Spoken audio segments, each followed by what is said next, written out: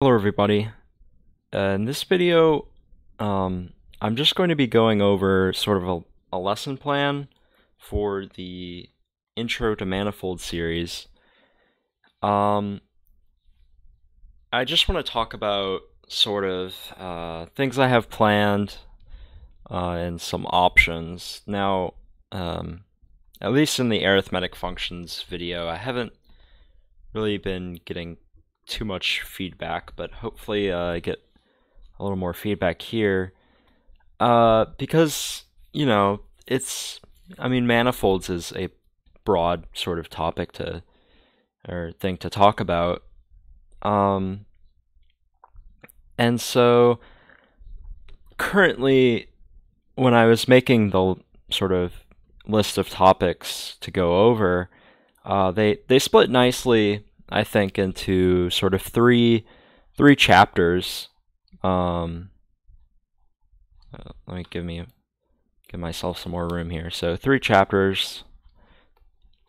And if I'm really going for this sort of intro approach, right, I think I would really only go over the first chapter. So the first video, I'm going to do a review of topology just for anyone who hasn't sort of seen topology before. And that's the thing. I don't know. I haven't really done. Other than Olympiad level stuff, I haven't done like college level proof-based math on this channel before. So I don't know how I want to approach it. I want to be rigorous, but there are obviously, well, one, there are going to be things that I'm going to be stating without proof, whether it's facts from topology or facts from analysis, because those are sort of prereqs that you're going to have when going into a course about manifolds anyway. So I won't necessarily go through and prove things from those background materials like topology and analysis. However, I want to, I don't want to do that with the things about manifolds, right? I want to sort of show how things can be worked out and proved. But I also don't want to, just sit and like go step by step through proof. I want to make it at least a little bit more interesting than that. So we'll see how it goes. So anyway, the first video will be just like a comprehensive, hopefully, an intuitive introduction to topology. It'll probably be pretty long, but I hope to cover everything that's going to be necessary to understanding the series. So then the next thing would to be actually to talk about what manifolds are and what are some basic examples that you probably some that you have seen, some you maybe haven't seen. And then after that, some more whenever we talk about mathematical structures, so a manifold is a mathematical structure, and whenever you talk about mathematical structures, there's always special properties that such structures can have. So we'll talk about that. What would be next? And then, so mappings. So functions from one manifold to the next. And then continuous mappings, smooth mappings. We'll talk about that. Tensors on manifolds, a very, very rich and important part of sort of modern geometry, and especially for sort of like physics and that sort of thing. And then related to that would be vector bundles. So like the tangent bundle Really, when we're going over vector bundles, it's going to be like tangent and cotangent bundle, which really just means pairing each point on the manifold with the tangent space at that point, or the cotangent space. So that would be the first chapter, and that would really just be like an introduction, like surface material. Now the second chapter, so this would be the real intro chapter. Now the second chapter will be really analytical. So I guess a lot of it is really like differential topology. So let me think where we'd start here. So we'd start with partitions of unity.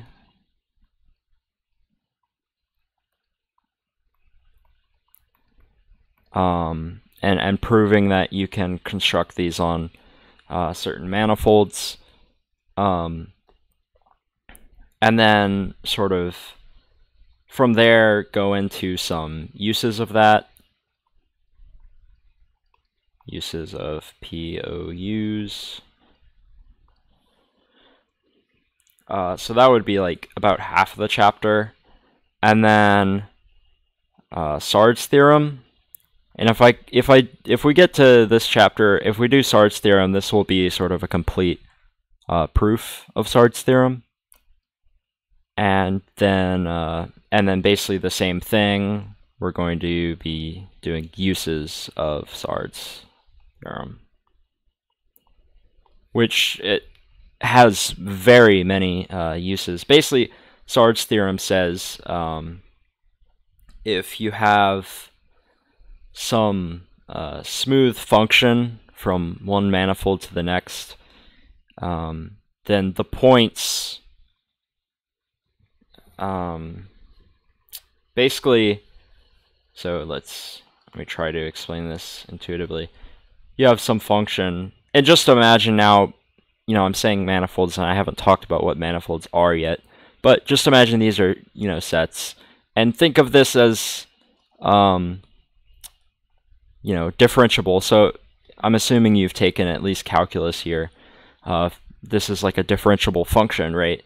So think about the points. So points y and n, right? Where y equals f of x, and then where f prime of x equals 0, right? So the derivative of x is vanishing. Then y would be known as a critical value of f. And what Sard's theorem says is it sort of generalizes this and says that all the critical values of some smooth mapping in N basically don't take up a lot of space. And you can sort of ignore them whether you're integrating or you're shifting functions by a small amount. You can ignore the critical values. The precise way to say that is that they have measure 0 in N. We won't talk about measure theory here. Again, that's sort of going to be like an analysis prereq. But, that's just sort of how it goes sometimes. And then the third chapter, I don't really want to say it's kind of some, so I'll say some algebraic topology. And there's a lot more about algebraic topology that I could go into.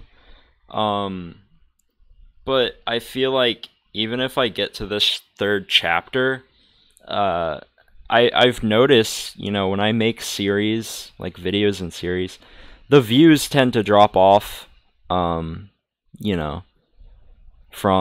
part 1 to the final part. So I don't know, because right here, you know, I only have like 4 things in here, but these are going to be taking up a lot of videos because these are going to be really deep topics. So here, right, I could probably make this, you know, 5 or 6 videos. This is going to be at least 6, you know, 6 to 8 maybe. And then here, this will be a shorter chapter. But I could throw in some more topics.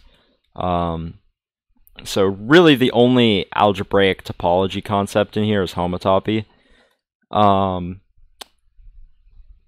And this sort of generalizes some work that we'll do in the second chapter, where we're like shifting functions by a small amount. So we'll make that analytically rigorous. We'll say like, oh, we've got 2 functions, and you know, we can define a metric on the function space, and we say, okay, we have these 2 functions, and you know, their distance apart is epsilon, or epsilon is as small as we want, right? So we start with a function f, and then we shift it to some function g, and the distance between f and g is small. So we'll talk about that. We'll use that terminology in the second chapter, and then we can generalize that to having using homotopy instead. So we'll sort of translate the analytical nature into an algebraic nature, which tends to make things easier. At least I prefer the algebraic view of things. So homotopy, and we'll show basically Sard's theorem. Well, like I said, right, we can ignore critical values, so that helps us shift functions around, which basically means if we're given some mapping, then we can shift it to some other mapping that's really close to f that has some special property that we want. And so we can basically just generalize that with homotopy. And then the next thing would be the degree of a map.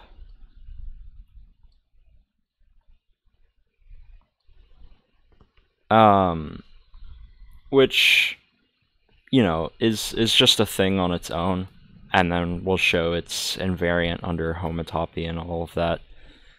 And then applications of the degree.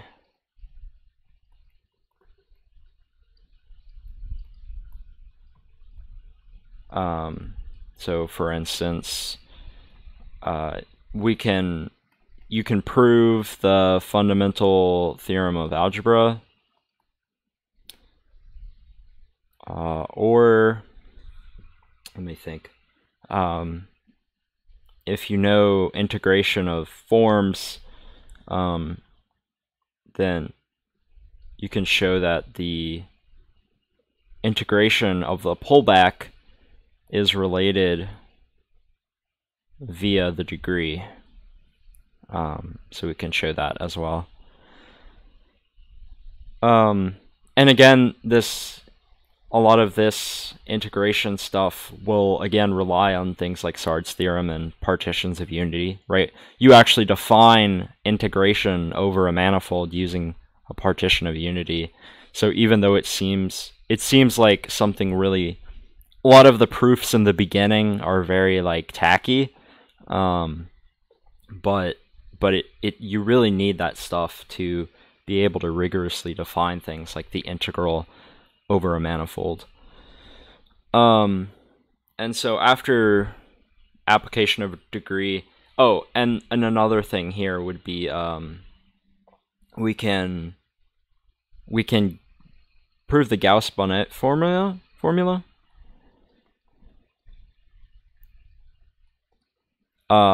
And here we'll sort of cheat and throw in some extra differential geometry.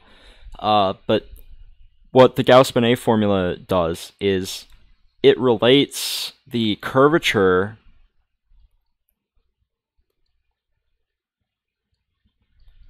of the sphere with G handles to the number G, right?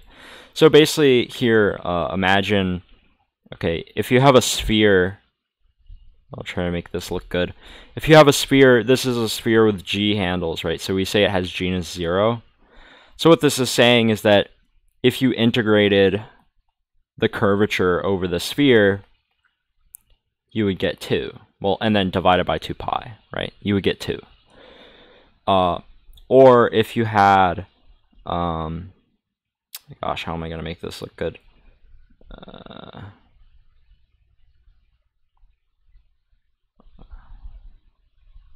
Okay, so this is a torus. I'm trying to make it look as 3D as possible. So if you have a torus, we would call it a sphere with one handle, so genus 1. And so if you integrated the curvature over the torus, so here Q is just, whatever we're saying here, then this would be 0, right? So that's kind of a cool fact, that if you integrate the curvature over a torus, you get 0. And really what this says is that even if we deform the sphere, like imagine you had a sphere made of Play-Doh and you just like put a smooth, as long as it's a smooth deformation, if you are, like imagine you just like put a little like dent in it. I don't really know how to draw that, but imagine you just press down with your thumb, and imagine this part was like smoothed out. Then this formula will still hold, which is sort of the beauty of this. So the Gauss-Bonnet formula relates geometry. So geometry is where the curvature comes from, and I won't have time to really go into the details of that, especially if we're already here. We'll be at like part 15 or 18 or something of the series. I don't even know if we'll get this far. It'll just depend on viewer interest, to be honest. So it relates geometry to topology, right? And you might notice, I've completely forgot to mention it because the proof of this fact doesn't use this terminology, but you might know that 2 minus 2g is the Euler characteristic of a torus, sorry, 2 minus 2g is the Euler characteristic of the sphere with 2 handles. So that's also, so this is a topological invariant. So it's relating geometry, which is the curvature, to the topology. Okay, where is it going? And then I think that'll probably be it. If we get there, that's probably going to be the stopping point. Just because it'll already be a super long series, and I don't think we'll drag that on. It'll just depend, if a lot of people are like, put out more videos, then I'll be like, okay. So anyway, yeah, this is just the part 0 video. I just wanted to talk about what we're going to talk about. So I will see you in the next video.